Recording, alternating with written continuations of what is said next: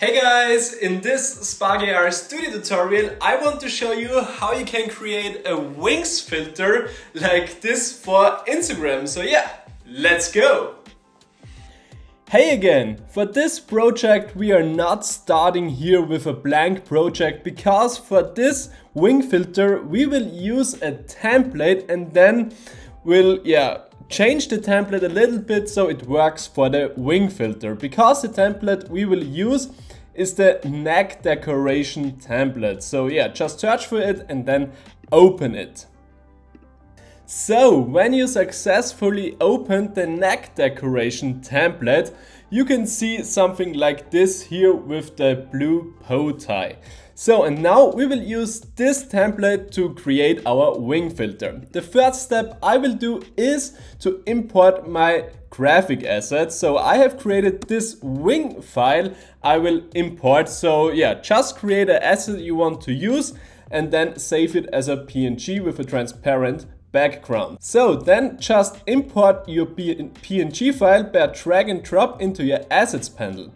Then after the import is done, make sure the compression is set to none. So select the wing texture, go to the right hand side and here set the compression to none. So now we will of course create a material for our texture. So for this I go to my assets panel, click on the plus here, select material and I will rename this material to wings. So now we go to the right hand side and set the shader type to flat. Now we go down to texture and here we select the wings texture. So then we go down to the advanced render options and here we disable use dev test and write to dev. So yeah, just disable those two options. So now we want to see our wings here on the preview. For this we go to our scene and we create a plane object. So for this we go to the little plus at the scene panel and search for plane. Then we just insert it. So after we have inserted it, I will rename it to wings. Now we can already see our plane here in our scene, but yeah, it is disappearing, appearing and whatever. The reason for this is that we have here in this template this occluder under the face tracker. So yeah, select the occluder and then you can delete it or just set the disable the visibility. So now we see our plane here in the middle of the screen. So the next thing is that we drag and drop our wings plane to the drag here null object, so that it is in this null object. So for this, just drag and drop the wings into it. So now our plane is already following our movement and now we can delete the blue bow tie. So for this we search in the scene for the delete me object and just delete it. So now we have just our plane. So now we select our wings plane again, go to the right hand side and set for the materials our wing material. So now the wings are pretty small and they are here on our neck, but we will change this. So I will set the scale up to, let's say, 8 for X and Y. Yeah, that looks pretty good to me, and maybe a little bit up with the position. So 0.1 at the Y coordinate. Yeah, looks pretty good to me. So now we want these wings behind the user. So to do this we need to create a segmentation. So we have to segmentate the user from the background. To do this we have to create a new material, but before we do this we have to extract the segmentation texture from our camera object.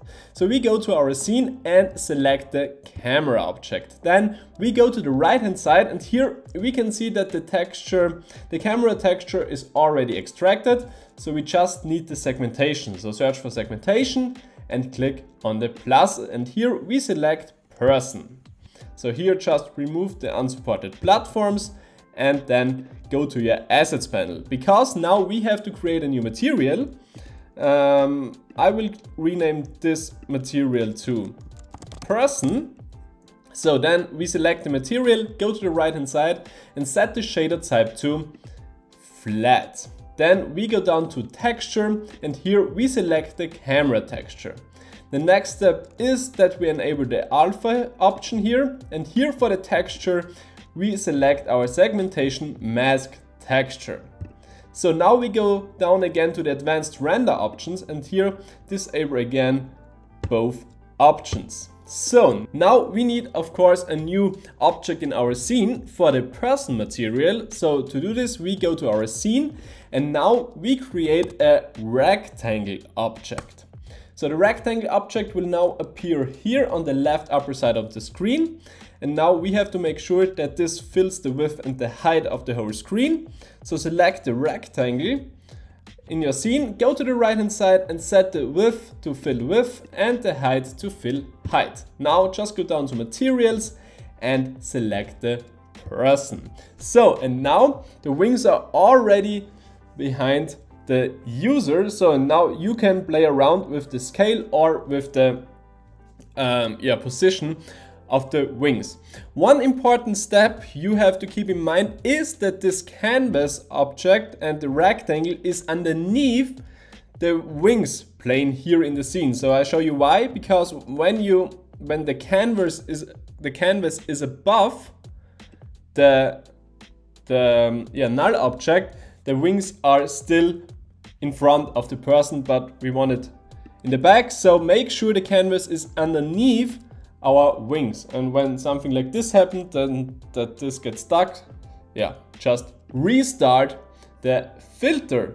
So this is all the magic behind the wings filter, and I think that's a pretty nice filter. So I will just do some adjustments to my wings. So the position is a little bit too high, so this looks much better. Make it a little bit bigger.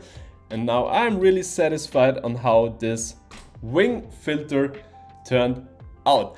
I hope this tutorial was helpful for you. If yes, give it a thumbs up, and if you're new to this channel, it would be nice when you subscribe to it. So thanks for watching and see you in the next video. Bye!